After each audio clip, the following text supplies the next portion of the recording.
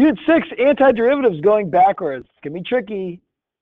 You're going to be taking derivatives and taking antiderivatives on this midterm, okay? So we got to start getting into our brains like the derivative of 3x to the fourth, might as well put that down here, is 12x cubed.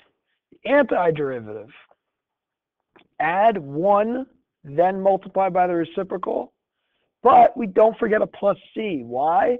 Because any constant's derivative is 0. So if I took the derivative of this, no matter what c is, I get this. So we always include a plus c when we're going backwards. No plus c is needed when we're taking the derivative. And if we have some function with an ax plus b, some sort of composition, we can undo the chain rule. We'll say we have a antiderivative of the function. But because of the derivative of this has an outside and an inside, the derivative of the f of would be just regular f. But the derivative of ax plus b would be a. I need a 1 over a. So that when I take the derivative of this, I get 1 over a times the a. It'll cancel. It'll just give me f of ax plus b. So some examples of that are like e to a power. The antiderivative would be e to the power. But then don't forget to multiply by the reciprocal of the coefficient of x. Here, the antiderivative of 1 over 4 minus 3x is going to be, this is like stuff to the negative first power. Remember, with a negative first power, we are going to use a log. Remember the antiderivative of 1 over x. You can't use the power rule. For every other power, you would use the power rule. I would rewrite this as x to the negative second. Its antiderivative would be x to the negative first times negative 1 plus c. But this is antiderivative is log absolute x plus c. If I have 1 over 4 minus 3x, its antiderivative would be log absolute 4 minus 3x plus c, but don't forget a negative 1/3. It's the coefficient of x will multiply by the reciprocal of the coefficient. Remember, to solve differential equations, your goal is to find what f of x is equal to. So if I'm given a second derivative, I need to work all the way back to f. Just make sure you go one step at a time, finding each c when you take an antiderivative. So antiderivative of 2x, f prime of 1 is 3. So when I plug in 1, I better get 3. I get c is 1. So f prime of x is equal to 2x plus 1. I'll then take the antiderivative again to get f. F of x is equal to x squared plus x plus c. I'm told f of 1 is 4. 1 plus 1 plus c equals 4. C is 2. F of x would be x squared plus x plus 2. But then we got into tougher differential equations when we had multiple variables. What we did, how we handled this, is we first separated our variables. Then we took the antiderivative of both sides. We needed only 1 plus c on one side. And then our ultimate goal is to solve for y. Using initial condition, you could find what c was equal to. I didn't give you initial condition, so we'll just leave it like this.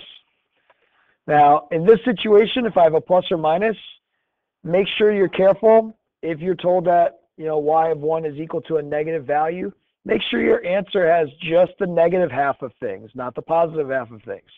We're going to want our solutions as functions. That's what you're always going to be asked to provide, a function. So you got to make sure that you don't have the plus or minus. You only have one half of things so that it is a function. Okay?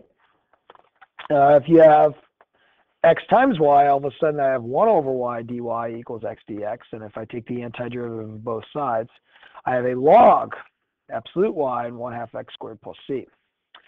This is when we would need to use e to the power to solve for y. Now watch this, e to this power, make sure this entire thing is in the power of e. Now what you're going to do is you're going to know that using exponent properties, this is e to the c times e to the 1/2 x squared. And that turns into c e to the 1/2 x squared. Okay? You wouldn't need a plus or minus, but don't worry about the plus or minus. You get rid of the absolute value, it turns into a plus or minus. But then when you find c, you'll get rid of the plus or minus so you don't have a non-function, you have a function. Just two other quick ones to do. The